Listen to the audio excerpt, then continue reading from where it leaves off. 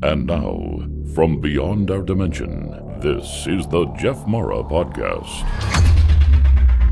Here's Jeff. My guest is Kim Hoskins, who during her near-death experience went to a beautiful garden, and today we're going to learn about it.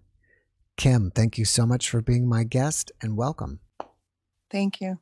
Well, you've actually had multiple NDEs, so if you don't mind, let's just start with your first one. Okay, my first one happened in March of 2015. I would say around March 7th or 10th, something in that area. I was born with genetic heart defects, and I have a medical condition called Wolff-Parkinson-White syndrome. And what that is it's an extra electrical pathway within my heart that interferes with the normal rhythm of my heart. So on this day, I woke up and I was having, my heart rate was really high and I was having severe chest pains. And I woke up and it was dreary. It was rainy. I live in Michigan. So in Michigan, it can be dreary, but it was interesting because when I woke up, the outside was dreary, but there was like a golden, almost like a golden light that was, that came from somewhere, and it followed me, and it was warm. It was it's like it was streaming in, but it was dreary and raining outside, and we weren't even having buds, but yet there was budding of flowers, budding of some kind of budding. I can't describe it. So I woke up and I was having such bad chest pains. I ended up calling 911. And everywhere I went in the house, like I was freaking out because my heart was going so fast and it was hurting. But yet there was this light it was like a light, like a golden honey color. And it was soft. It wasn't like the sun where it can be blinding. It wasn't that way. It was almost subtle. And it seemed to follow me as if it was around me. And I called 911 and they came. And the entire time that I was waiting for the ambulance to get here, this light was there with me. It was almost like, when we have a rain and then we have a rain and then like a storm, and then the rain, there's drops of like water drops. And if you were to look at like after a rain, when everything is still wet, and you would look through a raindrop towards the sun, that's what it looked like, which is, I know it doesn't even make sense, but it was iridescent. It was warm. It was gentle. And I don't like get up in the morning and say, oh, the sun is really gentle. It wasn't the sun. It was something else. I was crying because I was in pain, but I was not scared. And by the time they got me in the ambulance, my heart rate was up. I was in tachycardia. My heart rate was up. A friend of mine met me at the hospital. And in the ambulance, there was, this light was still there. It was soft and like golden honey. And it was like, I can't describe it, how it was. And I'm trying to grab it right now to show it. Like, see, you can grab it, but I couldn't grab it. Seemed to be as if I was in it. And so when I got to the hospital, a girlfriend of mine was there, and we went in, and in the area of the hospital where I was in the emergency room, there was no windows. And it was a rainy, dreary day out. There was no windows, and it would have been dreary, but it wasn't, because there was this beautiful light that was there. And it was almost, to say it was soothing, I don't know how to describe that, because I've never seen a light as soothing, but this light was there. And I was having chest pains, but I wasn't as freaked out, which I don't understand why. I normally would have been scared. And they could not bring my heart rate down. Nothing they did could bring my heart rate down. It was going up, up, up. And it was to the point where I could have died. So the doctor came in and he said, we need to talk to you. And he told my girlfriend to leave the room. And so he said, we're going to do a procedure on you. And basically what we're going to do is we're going to place you into cardiac arrest. We're going to wait 30 seconds. And then we're going to pronounce you as in, they pronounce me medically dead. And we're going to wait 30 seconds and then we're going to bring you back. And the medicine was adenosine. And I'm not real familiar with exactly what adenosine did. If it's the one that stopped my heart, or it's someone that brought me back, or if it's God that brought me back, I don't know. But there was the cardiologist was in, and there was 3 nurses. So I had the cardiologist at the monitor. No, the cardiologist was at the monitor afterwards. The cardiologist was holding my torso down, my legs, my torso, because I was going to flail. And the nurses, one nurse was like up here holding me. Another nurse was down here.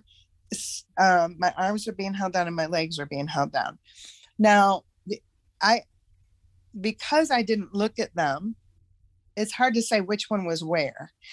And I could feel them, but there was also something that was holding my head. And there was nothing to hold my head. It was as if there was some presence or something really gentle and comforting that was holding my head. And on one of those hospital beds, there's no place for anything comforting on your back, on your head. But I felt total peace. And they said, you're going to have a different experience. And they said, I said, well, what's going to happen? They said, it's going to be a very spiritual experience. It's going to be very different.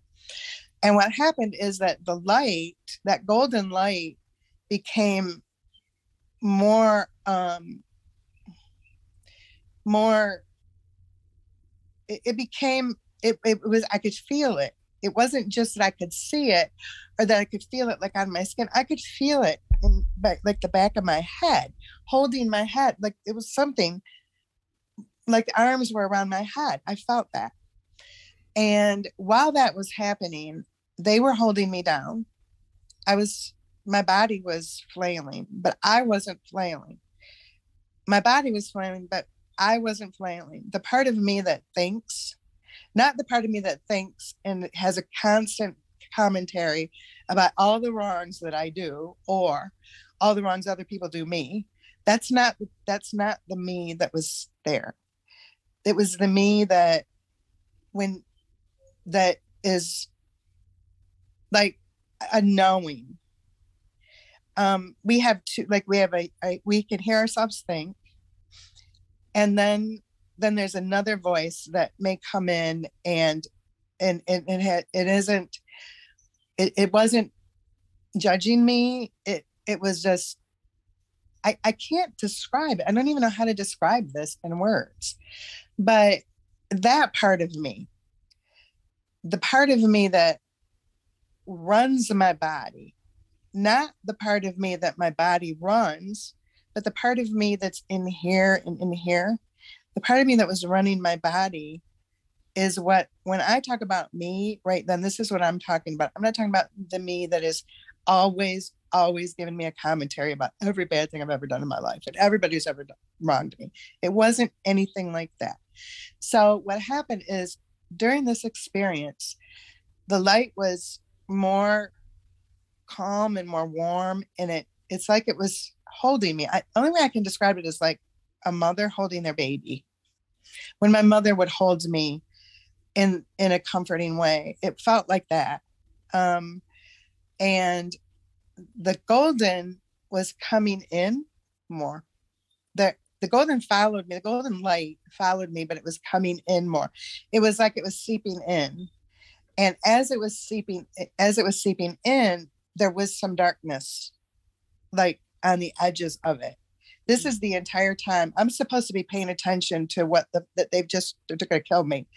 And I'm not paying attention to that because this light was so beautiful and so loving. And as like my vision, on the edges of my vision, we have our edges of our vision on both sides. It was the light, there was darkness that started to come in, but as it came in more, the golden seemed to come in more than that. It was as if the golden light was penetrating the darkness. There was never total darkness. And what happened is that I could feel me, the me that isn't commenting all the time on the things I do wrong. I could feel me there. And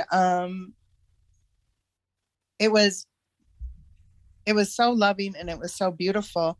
And that is really what I was focused on, was how beautiful that light was and how it felt, because it wasn't anything that I'd ever seen before. But it is similar to the sun, but it's more golden, and it's not, when you're in the sun and it's hot. That's not how it was. It was perfect.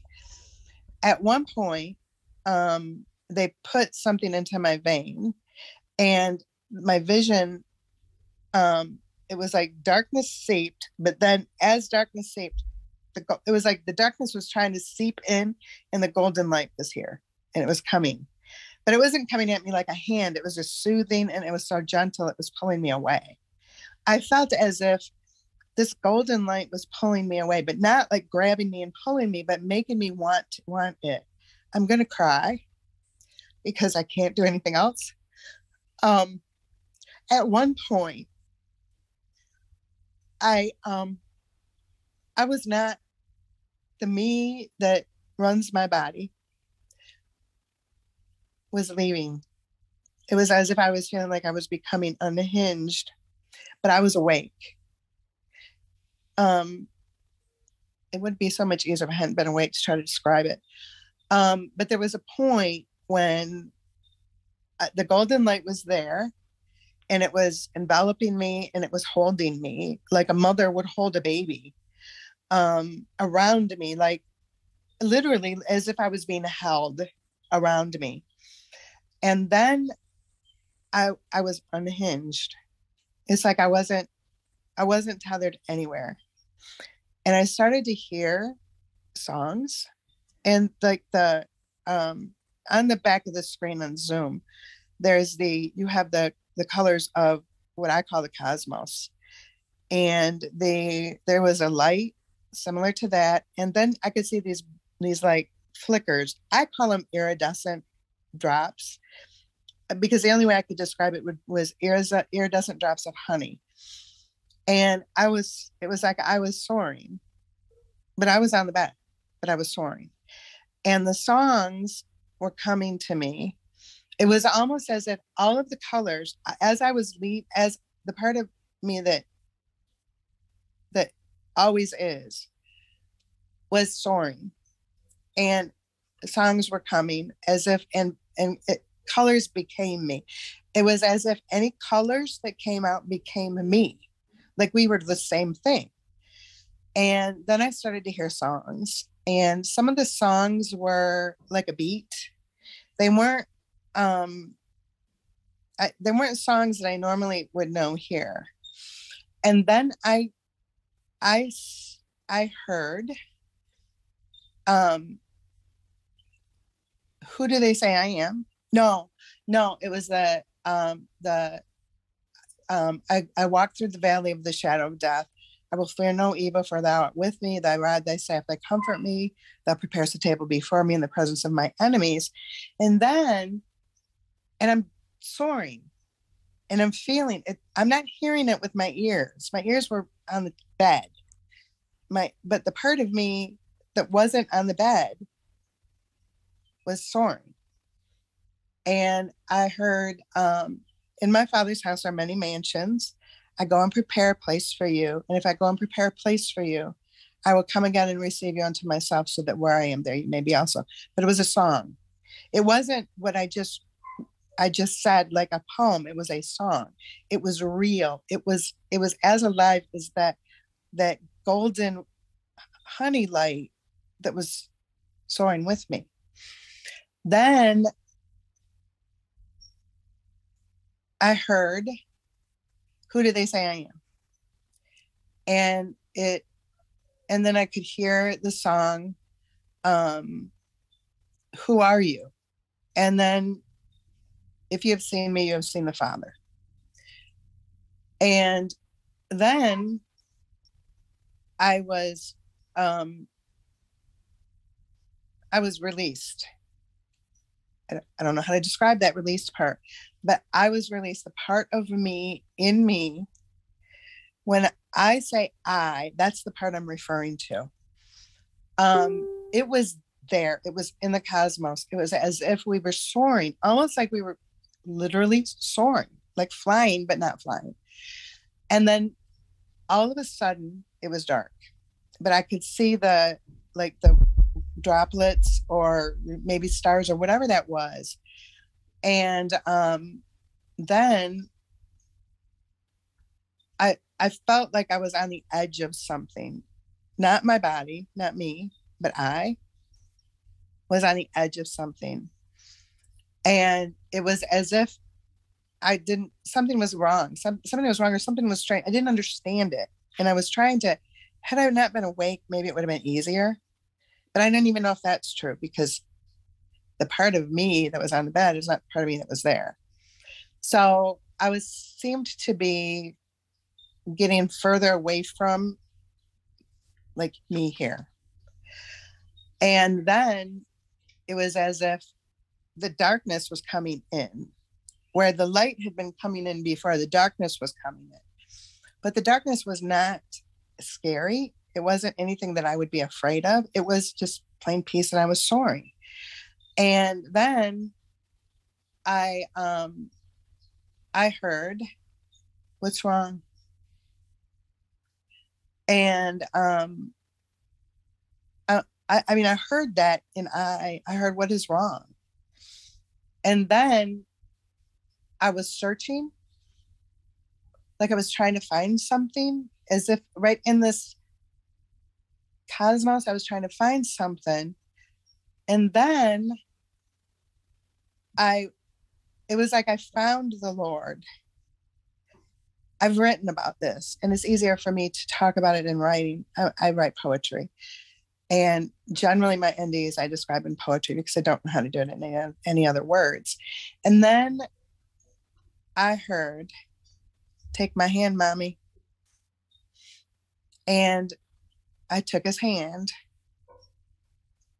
And then at the same time, when I say then, that's hard to describe because it's not then. There's no then. There's only now. There's not a minute ago. There's not 2 minutes ago. It is only now. And there is no time and space. We are always here. So I was here. I wasn't there. It was as if there was here on the earth. But when I was in that space, soaring, I was there. And at the same time I was experiencing that, "Take my hand, mommy. Take my hand, mommy." And then I heard they pronounced medical death. And they waited, but I can't tell you how. It was only 30 seconds, but 30 seconds it's not even real. The only thing that's real is right now. So I heard them pronounce me medical death. The I that runs it me is me that's sitting here, but there's an I inside of me. And then at the same time, when I heard, "Take my hand, mommy," I took his hand. My son was not at the hospital that day. I have one child. I have one living child. I lost, I was pregnant with quads when I had him. So I lost 3 babies. He's the sole survivor of quads. And I sat here trying to figure out what was that? I mean, it's as real as anything ever was. "Take my hand, mommy. Take my hand, mommy." But nobody else could hear it. But it seemed normal. It seemed natural. It seemed soothing. And they pronounced to me. And then all of a sudden, the golden light was there, but the golden light was kind of starting to pull away. It never left me, but it wasn't so all encompassing. It was as if it was leaving a little bit. And as it was leaving, the darkness was coming in. And I was I was in the room, and it was dreary again, but there was still that light. And it felt as if I had drops, or I could see drops of honey. And as if those drops of honey were touching my body. I can see them in my mind's eye, but I can't describe it. How would drops of honey touch your body? But it didn't matter because it was such a beautiful experience. Then I was back, and I was not in the cosmos. I got used to the golden light. It was as if it was just a part of, just part of what it was. It wasn't so brilliant, but it was. It wasn't as brilliant, but it was as brilliant. It seemed to be softer. And then my husband came and picked me up, and I went home. And that was when it ended, but it didn't end. Every time I've had this experience, something stays. I wasn't me anymore. Something had changed in me. So before you actually went to the hospital, you were walking around your house and you saw the golden light. Mm-hmm. How would you see it? Would you just kind of see it out of the corner of your eye, or was it behind you, following you, or it was among me? It was enveloping me. When I say I saw, I'm not even sure if it was these eyes. I'm doing it again. My eyes on my face that saw it. It seemed to envelop me. It was as if it was part of me. I had to see it because I can describe it. And I noticed it. I noticed I was walking around thinking, well, it's beautiful.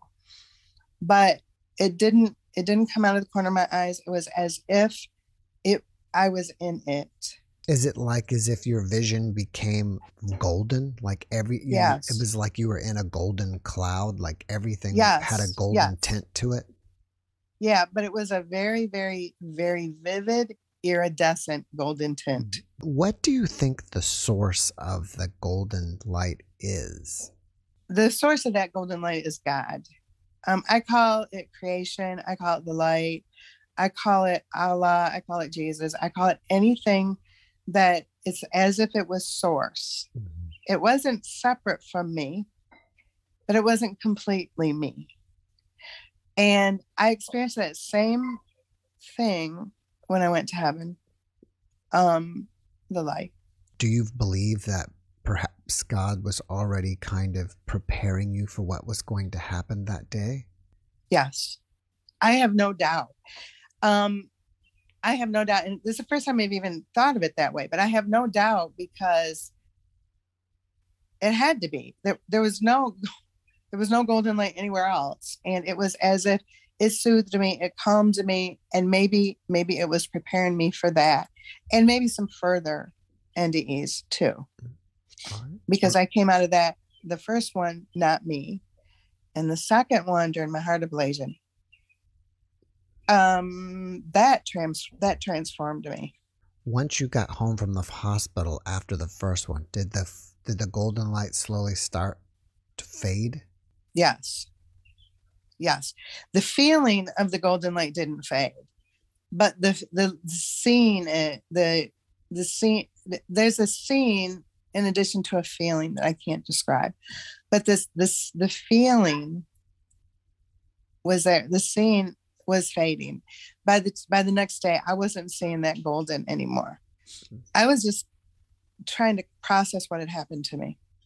And you felt like you just fundamentally changed. You were a different person. Yes.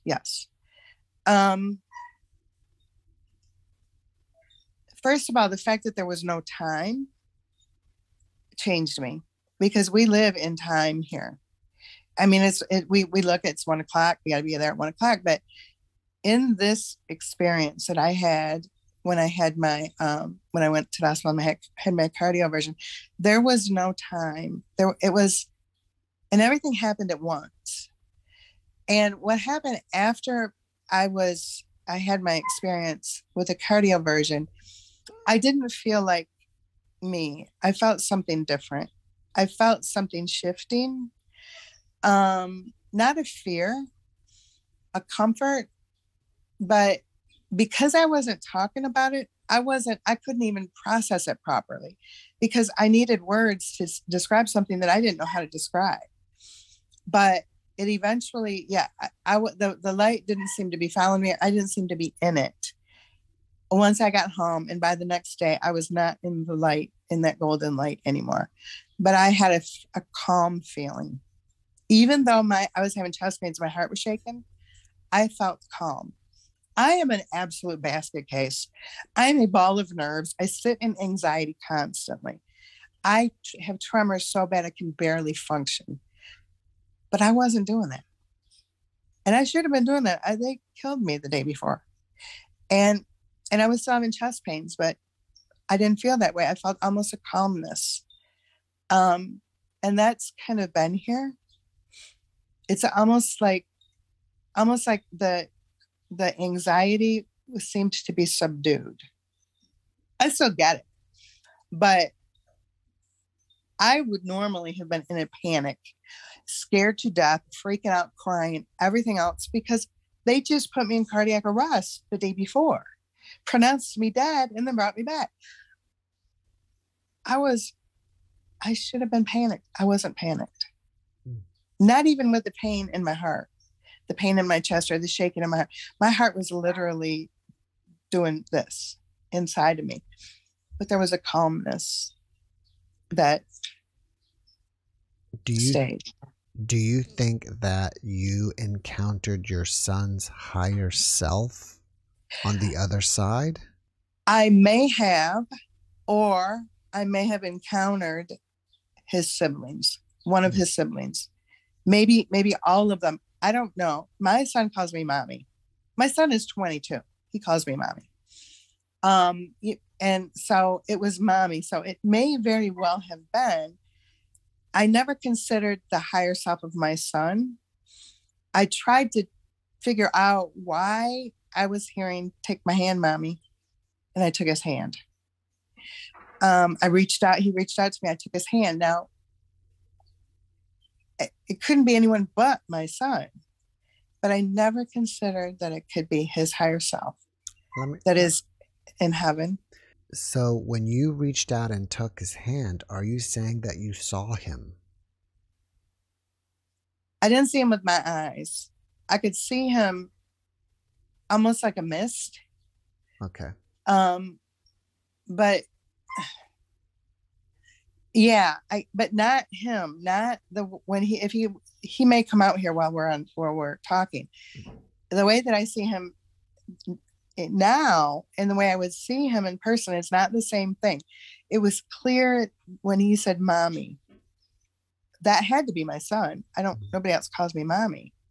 So as him and I have talked about it, and he's read my writings, he said, mommy, take my hand, mommy. He goes, that happened? I said, yes. And he didn't say anything else. No, my son is extremely interested in everything. He didn't push me on it. And I didn't know how to describe it.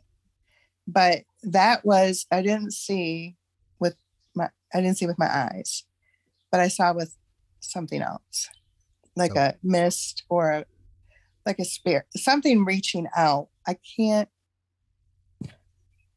don't know how to say it. That's okay.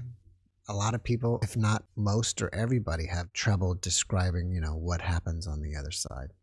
Okay. All right, well, let's move to your second one. Okay, my second one. May 11th of 2015, I went in to have a heart ablation. And once they got me, they were preparing me for my heart ablation. They were putting all these things on my chest. And I remember being embarrassed because they were all men and they had me undressed and they were putting things all over me. And I was really embarrassed. That is the last thing I remember. And then I was thinking, I'm embarrassed. I'm so embarrassed. And to say this is so tacky when I say every single nurse in that room was absolutely gorgeous. And I was fat. And that's all I could think about. Oh my gosh, why do I have to be fat? Why couldn't they have had some women in here? Couldn't they? Anything. And that's what I was thinking because I was embarrassed. then, excuse me for a minute. Then I was, I went from being embarrassed to, I was standing in a room, almost like an entrance. I'm sorry. It's okay. Almost like an entrance. And it was like a charcoal gray. It was, and there was four, like a wall on one side, wall on the other, something behind me, something in front of me. And my grandparents were there. Mimi and Grandpa. I call them Mimi and Grandpa. Grandpa died in 1995. Mimi died in 2009. I was with her in the room when she died. I remained with her body for 3 hours after she died. When I experienced God, then it was a chill. I didn't feel this warmth. I didn't see warmth. I saw chill. I could feel a chill that would leave and enter when I was with Mimi, when she passed. But I went from, I was embarrassed because they were putting everything on me and they didn't have anything on, to I'm standing there with Mimi and Grandpa. I knew immediately who they were. I can't tell you what they looked like. I just knew them by the love. There was something about it that wasn't about my eyes. I didn't have eyes. I wasn't seeing with an eye. But I did, when I entered the garden and when I saw my dog and when I saw everything that was in heaven and when I was having my review, there was a scene, but not with my eyes. So with Mimi and Grandpa, they were with me and we went into the garden together, but it wasn't like there was a door we opened. We just seemed to like move into this beautiful garden. It went from a grayish charcoal color to beautiful, beautiful colors. There was a lilac tree right in front of me, right, I would say within, say, 2 feet from me. But then there was everything else too. But this lilac tree was so beautiful. I couldn't do anything but stand there and look at it. Stand there, and I didn't even have legs. But there was a form I was in. And the lilac tree was, the colors were a much more vivid lavender. I wouldn't say purple. It was a vivid lavender. And it was as if they had, you know, when you see paintings where they put drops of, say, iridescence or something to make it look iridescent, that's what the lilac tree looked like. And I was looking at it and I was experiencing everything else too, but I could not stop looking at that beautiful, beautiful lilac tree. But as I was looking at it, I was smelling it, I was tasting it. I cannot describe the smell. Was absolutely the most beautiful smell ever. And the interesting thing about that is that when I came back, I have attempted to replicate that same fragrance here. I have about 500 essential oils. I would particularly put them together, put them in a diffuser, and it was right, but it wasn't quite right. I cannot even come close to getting that. And it wasn't an overwhelming like a fragrance of perfume. It was, and it wasn't like flowers when you walk into a funeral home and you can smell them and they're cloying. That's not what it was. Now, not only was there that, and that was breathing. Everything breathes. And it was breathing. Like I could see that it was alive. It was breathing. And also there were other plants. It was an entire garden. There was all kinds of beautiful colors of everything was just beautiful. And they're not colors that I can describe from here. Anytime I've looked, if I'm researching space or I'm looking at, and they show space outside, outside of the earth, when they're making movies about it, they will show colors. Those colors were in heaven or the garden. And I was experiencing that. I was watching the lilac tree, the lilacs, the grass, the everything breathing. And all at that time, I had this overwhelming sense of peace. I don't even know how to describe it. It was a peace, like peace is alive. And it was a peace. I felt peace before, but not like that. This was a peace that was a connection to everything else. So as I was watching and looking at the lilac trees, and I was looking at all of the beautiful colors, and I was watching them breathe, and there was a song. And while this was going on, I'm sitting down without a body. I felt I had some kind of a form. I seemed to be sitting down on a bench, looking. All of this is at once. Me and Grandpa are there. Everything is happening at once. But I wasn't necessarily seeing I could see smells. Every one of my senses were the same, but different. Like they had their own sense, but they were all together. And I was sitting on a bench, and it was a white bench. I like a bench that you see in beautiful gardens. It's a white, I don't even know what that was. I wasn't trying to figure out what it was. I just was noticing it was beautiful. And on my right side, coming from the right side of me, as I sat on that bench, was a breeze. And this breeze, it was like sitting in a garden, on the most beautiful spring day with a breeze coming in. You know how when we get the breeze coming through our windows and it feels good and you can feel you can see, it felt like that. But it seemed to be what was responsible for the peace, because as it seemed to waft by me, I felt love too. I felt love, I felt peace. And I wanted to get really close to that breeze, but I couldn't, because it wasn't a person or anything I could just grab and get close to, but I just couldn't get enough of it. But I was getting enough of it. And as I was experiencing that, I'm looking at all the colors. I'm seeing all of I'm seeing the iridescent. I'm seeing the golden and the golden light, and everything was iridescent. And the breeze, the light wasn't just like the sun. It was like everything. The only way I can describe it is in the Bible, or maybe in Christianity, maybe it's not the Bible, they talk about the streets of gold. That is, I think, what that was. But it wasn't a street. It was as if everything was blanketed in the golden light. And maybe that is where we've heard of streets of gold, because there were no streets like here, streets that were paved in gold.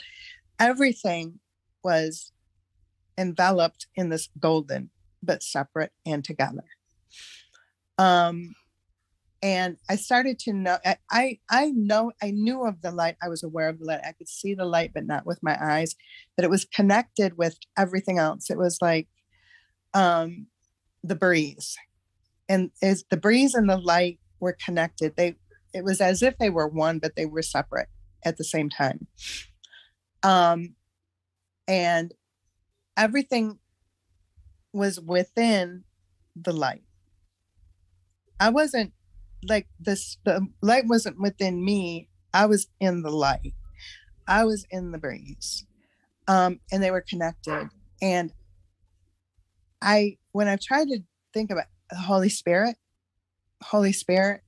like it was and it was God's breath, or it was a breath that was just making everything so beautiful. The whole time, Mimi and Grandpa were there with me. I'm noticing that I'm aware of everything, but not an awareness like, whoa, well, I'm looking at my eyes. It wasn't that way. It was just an awareness of this extreme beauty, extreme peace. And then at one point, I can't even say one point, because there's no other place. There's not time. Everything happens at once, and all of my senses I experienced at one time. I could taste colors. I could see the songs of everything breathing. And then there was a time, no, I can't, I got to get rid of that word. Mimi and Grandpa and I were in this almost like a room in something. And it was always very beautiful and very loving. when I got into this space or this room or whatever it was with Mimi and Grandpa and I always had, there was never anything but love between us. Never. There was never anything solemn. There was never anything like that when they were here. They were wonderful. But I was sitting and I could see me sitting. I could feel me sitting, but I could also see and feel them. And when we communicated with each other, it was just going back and forth. Like I have a thought, their thought. And this is the only time in the garden that it was solemn. I was aware that it was solemn, but it was not scary. It was not, it was as if we were contemplating something. We were doing something that was solemn. And I had this feeling of like I was looking, Mimi and Grandpa and I were looking over things in my life that have happened, all of it, but not just things, but all of it. And there was no bad feelings. There was no judgment. There was only this solemn, almost sovereign feeling. And in the room, there was the same light, that golden honey light that I experienced when I had my first NDE. And I was experiencing out in the garden. And I felt safe. I felt good. It was as if we were looking or thinking about or communicating something to learn from. But when I contemplate something to learn from, I almost feel as if I'm being judged or I did something wrong. It wasn't that way. It was as if, okay, this is like we were experiencing something where there was a review of something, and Mimi and Grandpa, I was sitting like in front of Mimi and Grandpa, and I didn't see them. And I didn't see me, but I could feel I was sitting in front with them, like facing them. And it was solemn, where the only way I can describe it was when I got my master's degree, when I was sitting in the auditorium. It was a very solemn occasion, but it wasn't even quite like that. It was solemn and beautiful, and it was as if everything was good. And but as I re-experience it, because every single time I talk about it, re-experience it, I'm sure you can see me doing it right now. I'm going out, trying to grab things, looking up into my head, trying to see outside. It was a good feeling. It was all part of everything. The same time, the golden light, that it was like twinkly golden was there, but we were in it. It wasn't standing outside of us. We were in it. And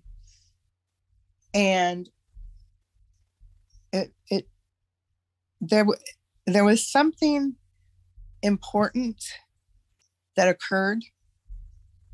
I cannot remember what that was. I started to get information when I entered the garden and with Mimi and Grandpa, even right until then. All of a sudden, there was knowledge that I knew, like answers to questions I'd never asked were given to me. I just knew. And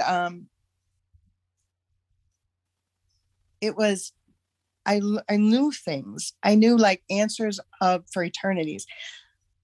And it was all part of everything. And when I was experiencing that same thing with Mimi and Grandpa, and we were in that room or the building or whatever it was, and it was a solemn experience. And we were in the light, sitting in the light, that beautiful golden light. To the left of me was a beautiful, beautiful golden field. And it was breathing. It was going back and forth like a straw field.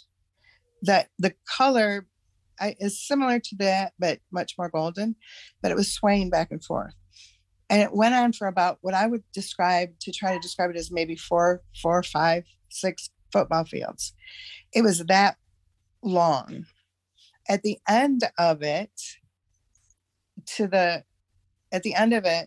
and then to the left of it, like there was an edge. There seemed to be an edge. And my dog was there, and he was a chow chow. I got him when he was 6 weeks old, and he passed when he was 12. And he looked exactly as he did when he was a puppy. He was red. I saw, he had a form. He had colors. He looked just like he did when he was here with me. Now, on this side, like, okay, to the right side, there seemed to be some kind of a barrier or something that I knew I couldn't go. From that point all the way over to the right was a bridge. And he was standing on this side of the bridge, the side where I could be. And I seemed to know I couldn't be there. That bridge was really rickety. It looks like I had a family that lived in West Virginia.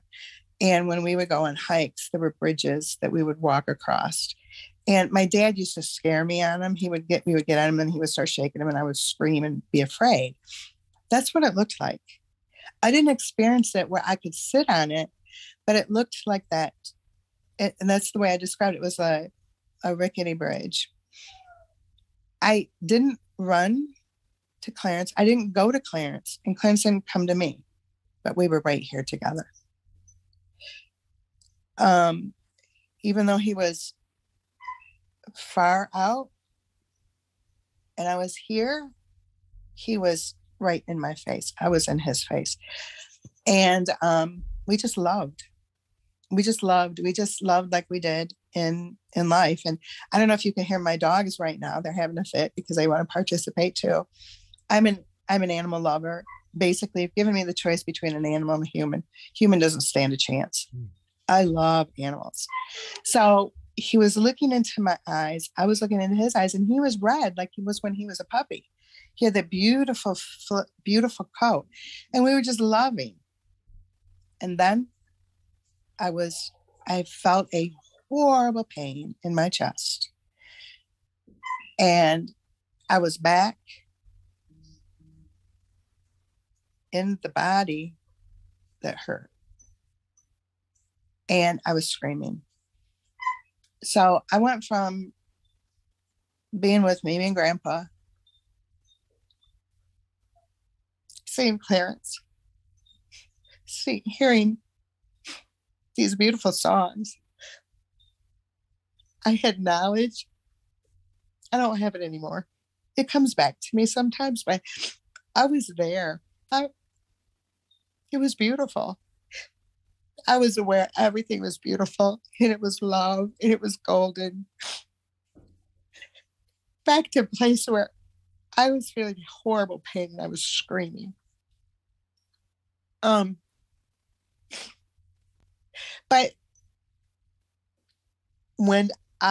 it seems as if when I felt that pain that brought me back, I don't remember the things I should have known.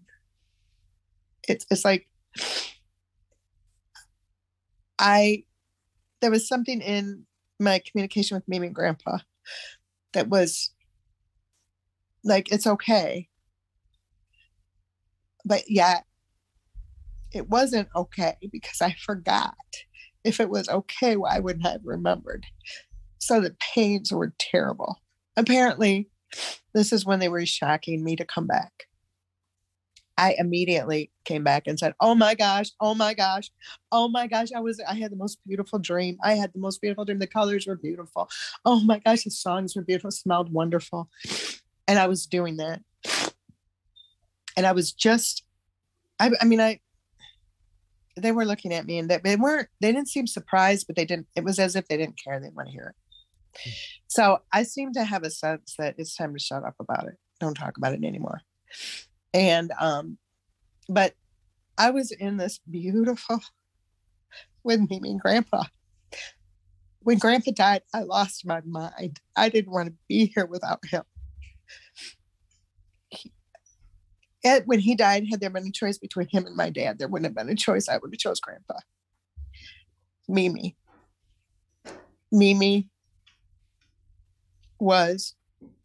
is the most beautiful human being there is.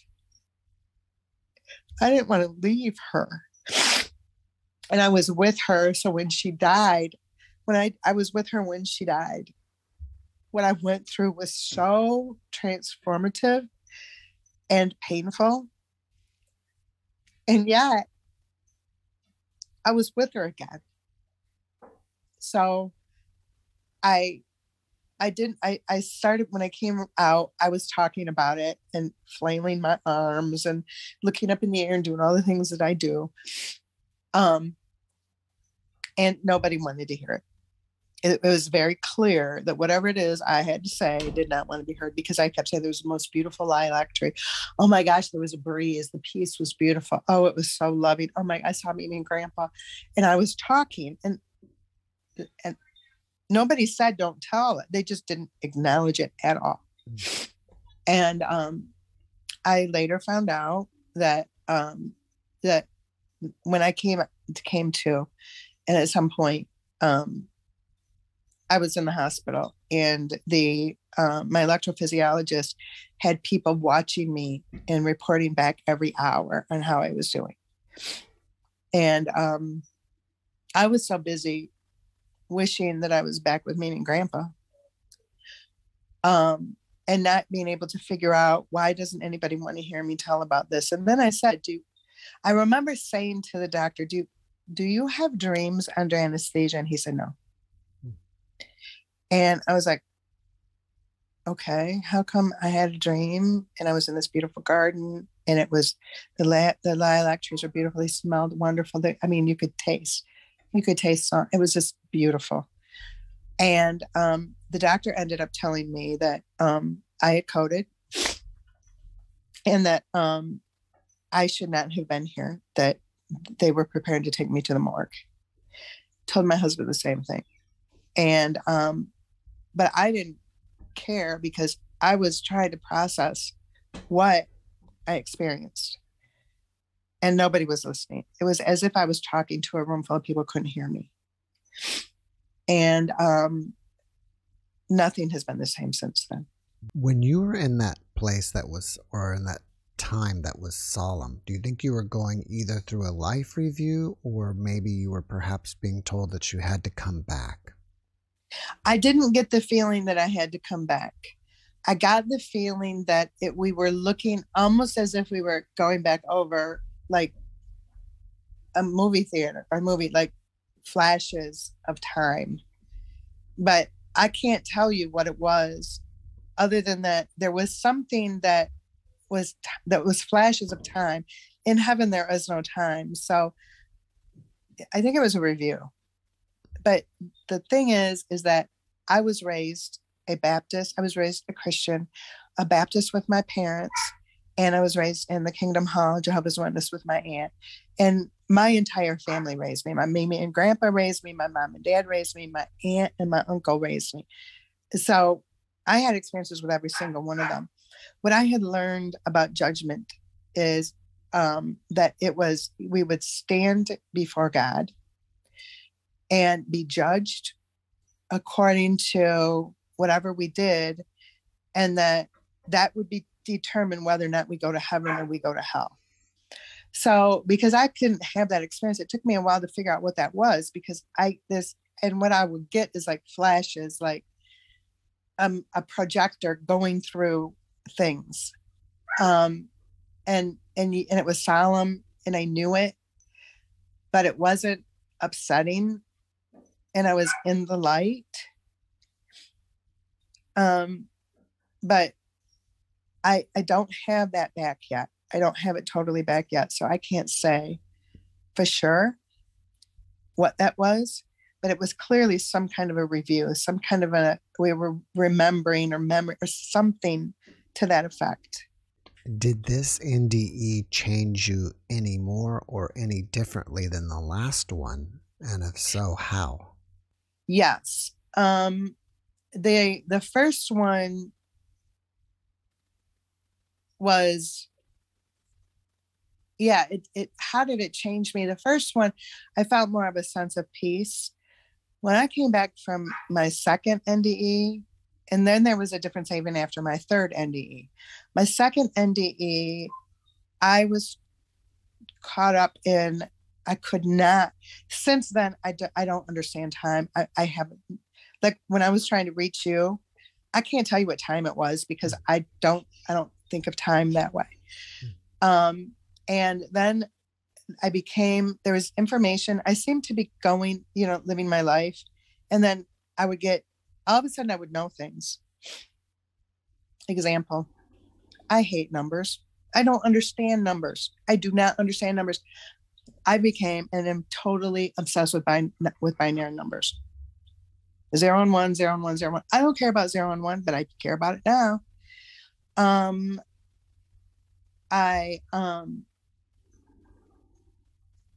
I got information, like there were things that, for example, the Trinity. When I say the Trinity, I don't mean it was 3, like everything is 3. Everything is 3. Everything is 3. There's always 3. And I understood the Trinity when I could never understand it before. The Trinity of God the Father, God the Son, and God the Holy Spirit. I got that. Then I started to get the Trinity in terms of Mother God. And its connection with Earth. And then I started to get information about the Trinity and everything else. Like everything is in 3s. So I became obsessed with 0, 1, and 3, 0, 1, and 3, 0, 1, and 3. But I couldn't really obsess about 0 and 1 but the Trinity, I seemed to have information about what that meant. And what I was doing is I was telling my husband every single time I had an experience. So he would be downstairs. I would go downstairs. I say, okay, now we need to really talk about the Trinity here, and then I would say, okay, God the Father, God the Son, God the Holy Spirit. God the Father is Father in heaven. Jesus was who came here, same thing. And the Holy Spirit was left. It's in the breeze. So I was associating everything with Earth, like Mother Earth, Mary Magdalene, not Mary Magdalene, Mother Mary, Mother God. I got it. And I would be sitting outside and all of a sudden I knew it. Then I started connecting with more animals. I connect with animals deeply anyways, but this is not the same. I can go outside, animals come up to me. I know what they're saying. We can talk, we communicate. I communicate with outside. I can hear, like the birds are talking to me right now. And it's like we are connected. There's no difference between me and the birds and the breeze and the trees and Mother Earth and everything else. And I started to begin to understand about the collapse of time and space, that is not even real. It is something that we create here that isn't even real. And then I started to get information about, like it would just be downloaded into me. I'd be sitting here doing nothing or doing something and, whoa, I got it. I would get information about God, about who God is, about other religions, about all those things. It was like all of a sudden I would say, honey, everything is truth. It doesn't matter whether you are an atheist, whether you are Muslim, whether you are Hindu. It doesn't matter if you're Christian. It's all the same thing. And it's all true, except for the dogma, except for the scary part. That's not true. And we've been married for 24 years and it's been about my last NDE was in 2018. So, but this occurred in 2015. So I never sat around and said, honey, let me explain this to you. I just got it. And I would spend hours downstairs with him, and I would see what I do is when I get that, I would go up with my eyes up to the left. And if you notice that while we're talking, I would go up and start looking up to the left. And that seems to be where I get things. So I got information about all of it, and all of it was truth. And it doesn't matter what your truth is. It matters what it means to you. And it's all designed to give us peace. And so I will go back, and I've gone back to wonder, why did I hear songs in Bible scriptures? Likely because that's what I grew up with. I grew up as a Baptist and a Jehovah's Witness, and everything was Bible based. And it seemed to be that was why, but it wasn't the only thing that was real. Now I can feel like I can feel other people's pain as if it's mine. I can feel the neighbors across the street. I know what's going on with them. Animals in particular, I connect with them on a different level. I will be sitting here and say, could somebody please put the dogs out? They gotta go potty. And they didn't even say anything to them, but they just told me they had to go potty. And my husband said, I'll get up, I'll walk, and the dogs come around, and they gotta go potty. We have kittens. We have our neighbor has cats. We all, it's like we have neighborhood animals, our cats. And I know when a mama is having babies, and when she's had them, I know I have this knowing that I never did before. Squirrels. I won't even kill a bug right now. My husband, we have ants, and I'm like, there's an ant there. Could you like put it in a toilet paper thing and just put it outside? You don't need to squish it. Well, I guess you could squish it. It doesn't really matter since it's the soul. Anyways, that body isn't what they. I start talking crazy, and then I started to watching TV with me is miserable. My husband and son cannot tolerate watching the TV with me because I see something before it's on TV. So I will say, oh, this is what's happened. And my husband's like, we don't know. I said, no, I've seen it before. He said, no, you didn't. It just came out now. I said, no, it didn't. It's been out because I saw it before. So what happens is that we have to go back to, okay, what's going on? I'm getting information in my spirit that is telling me things. I go out in public, and I can be in a store. I'm friendly. I'm autistic. I'm a high functioning autistic person, and I'm an extrovert. So, some of the characteristics you may see right now is a lot of it is my autism.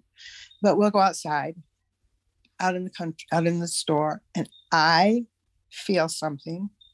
Next thing you know, I'm trying to meander my way over to whoever it is, start talking, and then start telling them about their husband and I'm like, what's wrong with your back and things like that. And my husband and son are sitting there going, could you hurry up, honey?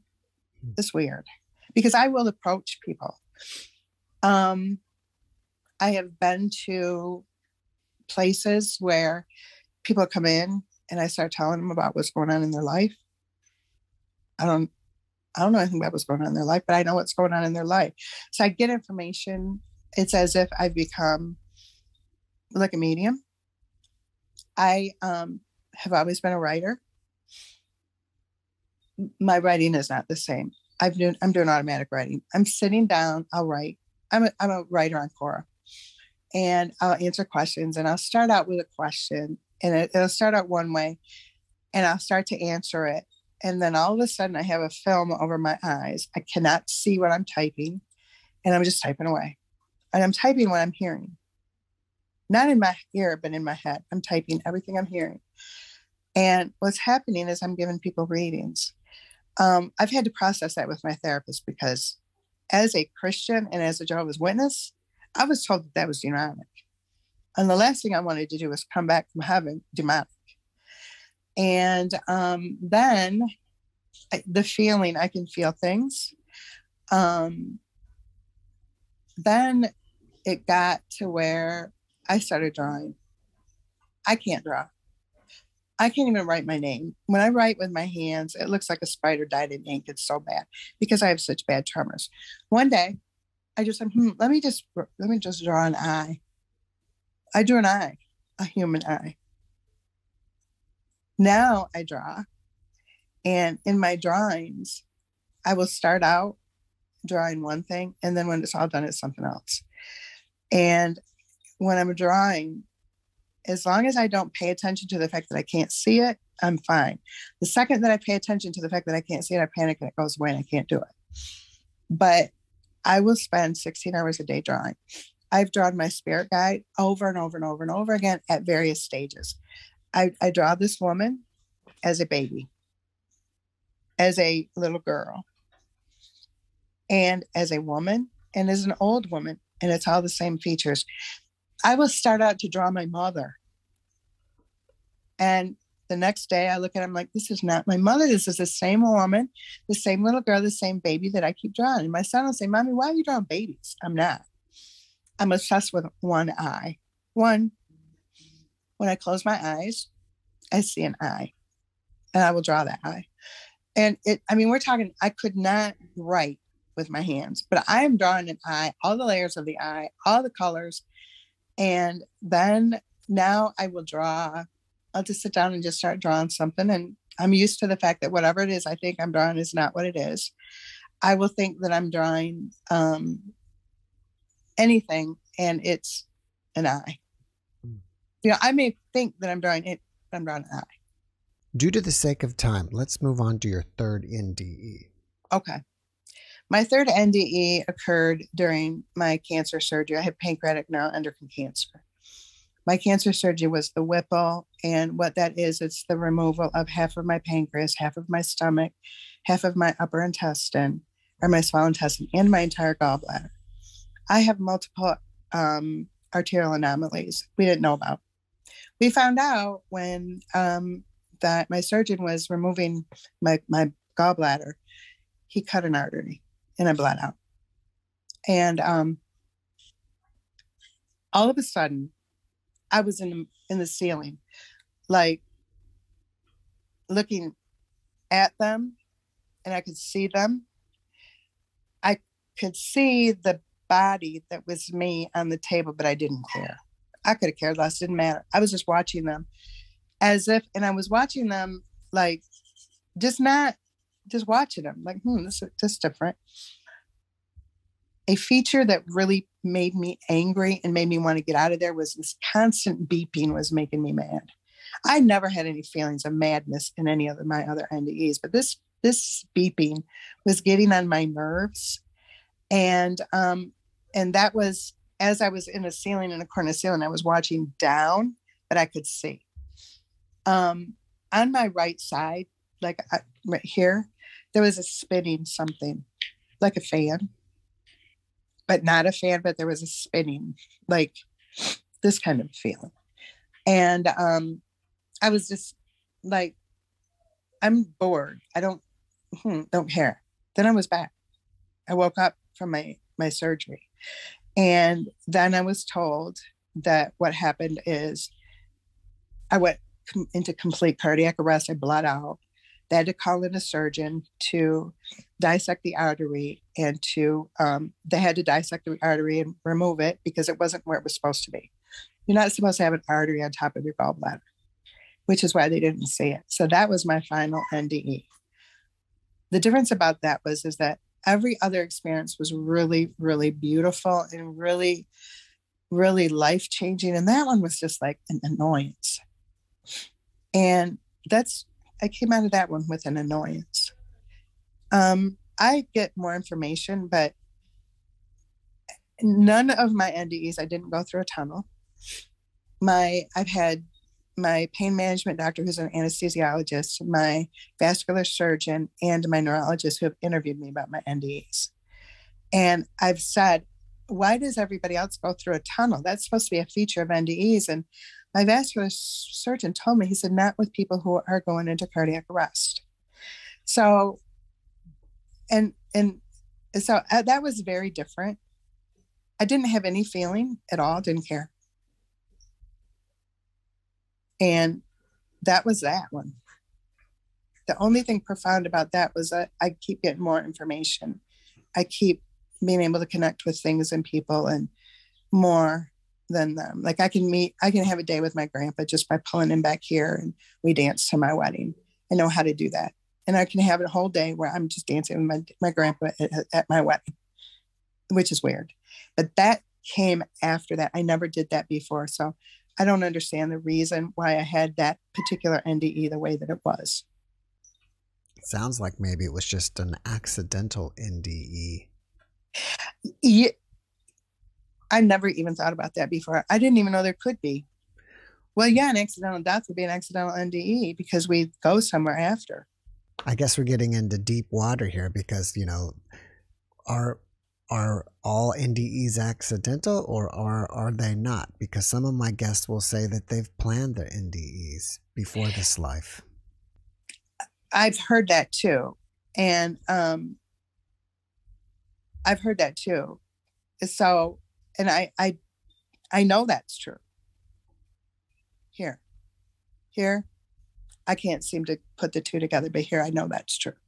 It's interesting that your doctors are now researching your NDEs or at least wanting to know more.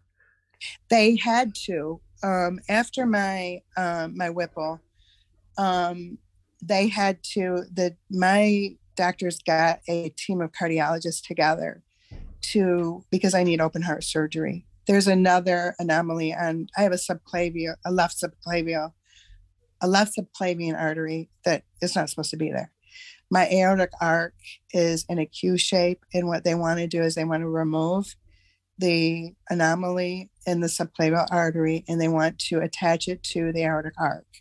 So they required my vascular surgeon to interview me specifically about that for that reason. And when we were done and we talked about it, my husband was crying. He was freaking out because he doesn't like to hear about it.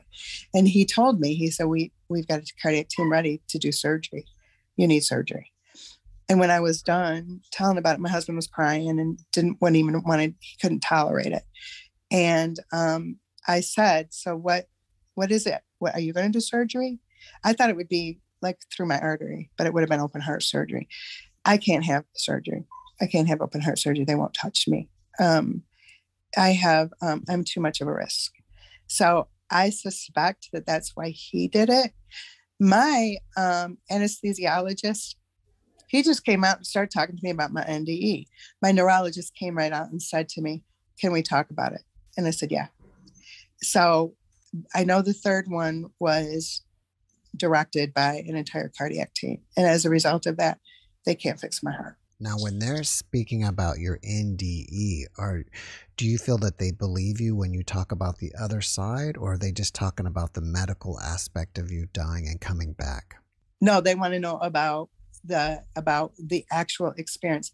The dying and coming back they want to know every single detail of the beauty of what I experienced. They want to know everything.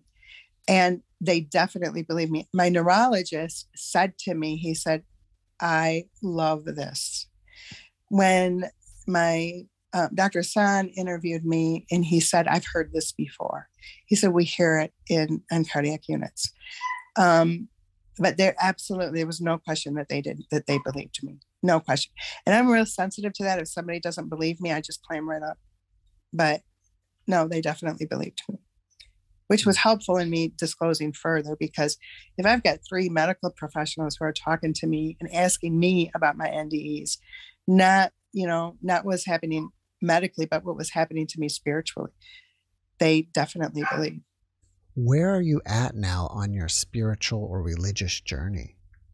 I do not connect with any religion, but I connect with all of them. I see the truth in all of them.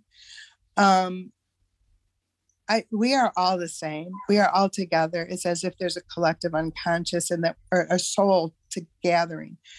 The connection is where I'm at.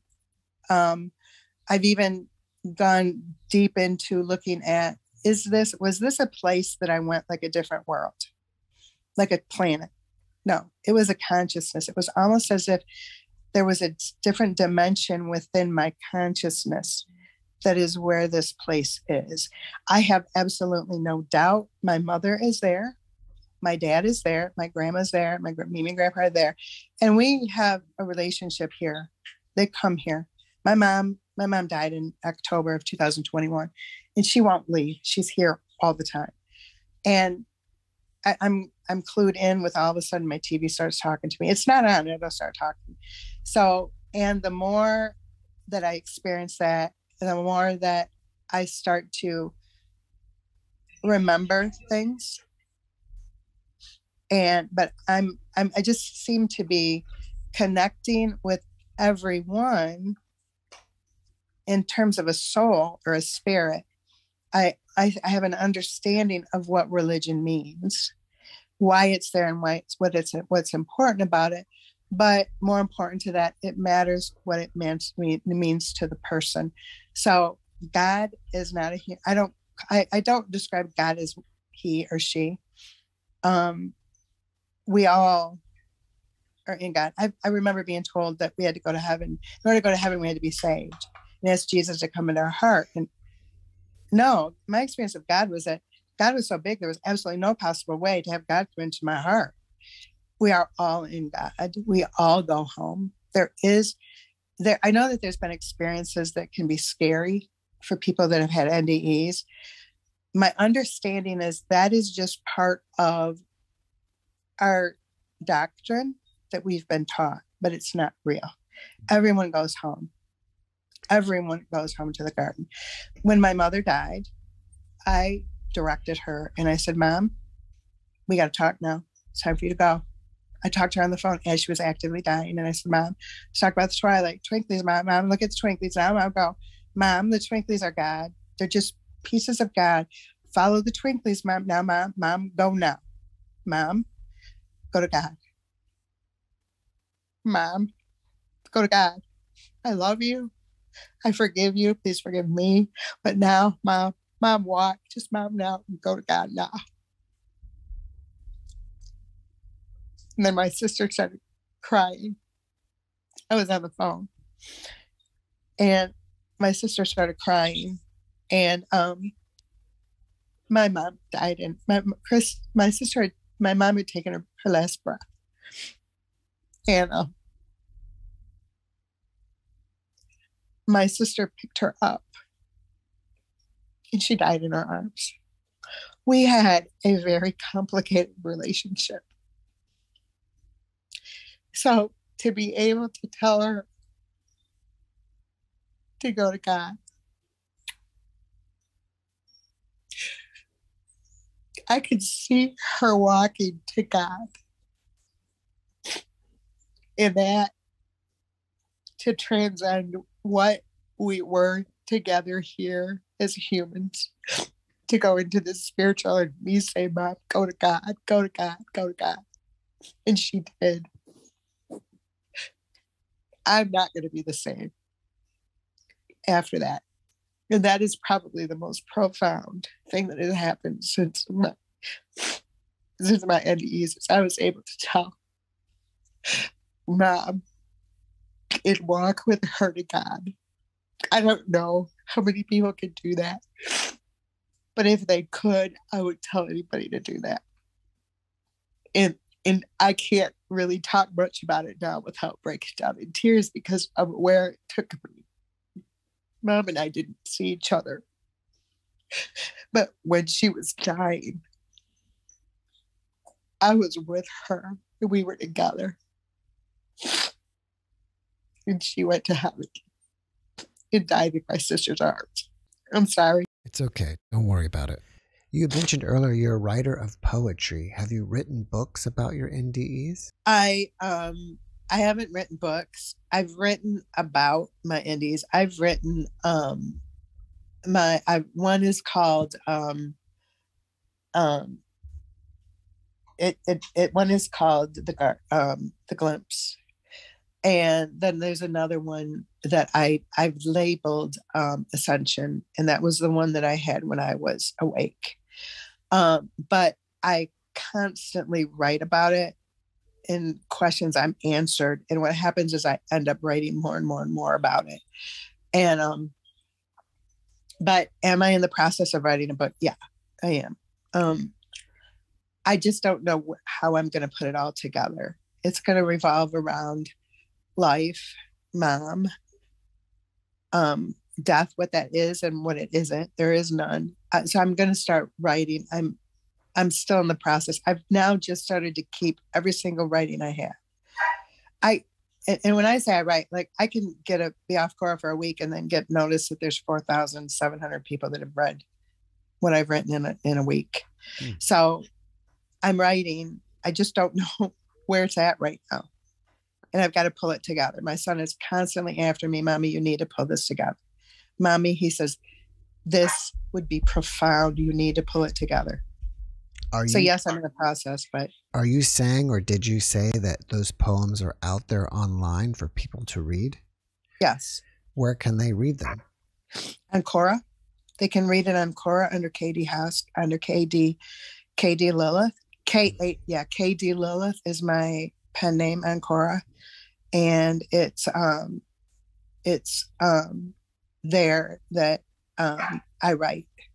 Almost daily, someone asks me a question about death, grieving, dying, even other things, or I've written on Quora, there is a group called Hacking the Afterlife. And I've actually been on that, documenting the entire experience on Quora. When I've had like weekend spiritual experiences, that's where I've documented. I've done some writing. I will post on Facebook under my name, and people can see it. But with Quora, it seems like it goes out much further, and I just write it. But that's where they can see them. Maybe you can send me the link, and I can just put it in the description below if people want to read that. I will. And speaking of people asking you questions after watching this, can they contact you? Absolutely. That is why I'm here. That is why I'm here. Absolutely. Yes. Anyone. It's so important that people know what after is and how beautiful it is and how it changes, not only if you're having an NDE, the life back. When you come back, yes, absolutely. I am. In fact, it's funny because I won't put it behind a paywall. I will not accept any pay for it. I won't do it. And that's where I don't know how I'm going to be able to do the book, because I got these experiences for free. Mm-hmm. I'm not ever going to charge anybody. Anyone can see anything I have at all. Even if somebody were to try to take it and say they wrote it, doesn't matter. I don't care. It doesn't matter. If somebody feels that they need to take it and steal it and make money off of it, that's what they need. It doesn't change what it is. Mm-hmm. So that's a common thing my son and I are talking about. He's like, Mommy, you got to be careful because you haven't you have not you're not copyrighted. I'm like, well, so what? It doesn't matter. If somebody wants to say they wrote it, they can say they wrote it. It doesn't matter. I'm the one who knows the truth. It doesn't matter. If that will bless them, maybe if they need to say it was written by them, maybe that's what they need to do. It's not for me to say. It is for me to always offer it. Contact me. I'm on Facebook at under Kim Hoskins on Facebook. That is my Facebook page, and KD Lilith, and I will send you the link for both. Well, before we finish up, can you leave us with one last positive message? Everything is as it should be, always. Always. Everything is perfect as it should be. Whatever your truth is your truth, and it's always your truth. And every one of us, all of our spirits go home to God.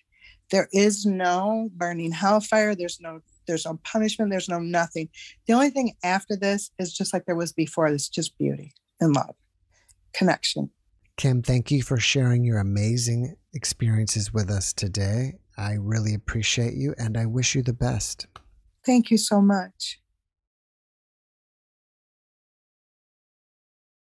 Thanks for watching the JeffMara podcast. I really appreciate you. Another way to show support is through YouTube memberships. And if you do, there are loyalty badges and other perks depending on your level of membership. All you need to do is click the join button underneath the video to find out more. Thank you for your support.